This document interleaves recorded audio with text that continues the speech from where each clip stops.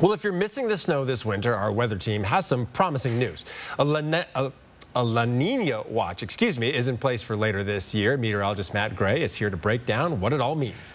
And Derek, if there was ever an ideal scenario from a climatological perspective for us, this is it. As a reminder, El Nino and La Nina, opposite ends of a cycle of water temperatures and weather changes across the Pacific Ocean. And when this cycle changes, it creates changes in weather patterns across the world, including right here in the inland Northwest. So here's what we tend to see for El Nino and La Nina conditions for this cycle here. Right here at home.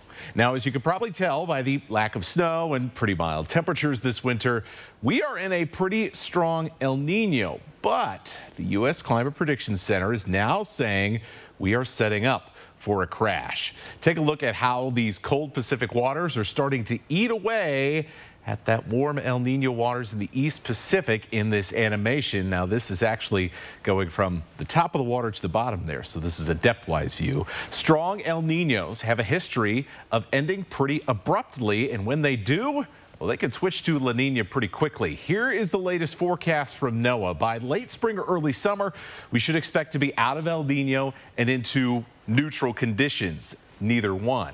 But by the time we get to the middle or end of summer, we could already be in La Nina, if not even earlier than that. The odds of La Nina by the start of fall, over 75%. Now, there is one thing that could mess this all up, or at least mess up the effects of our transition to La Nina, and that is how hot the oceans are right now as a whole.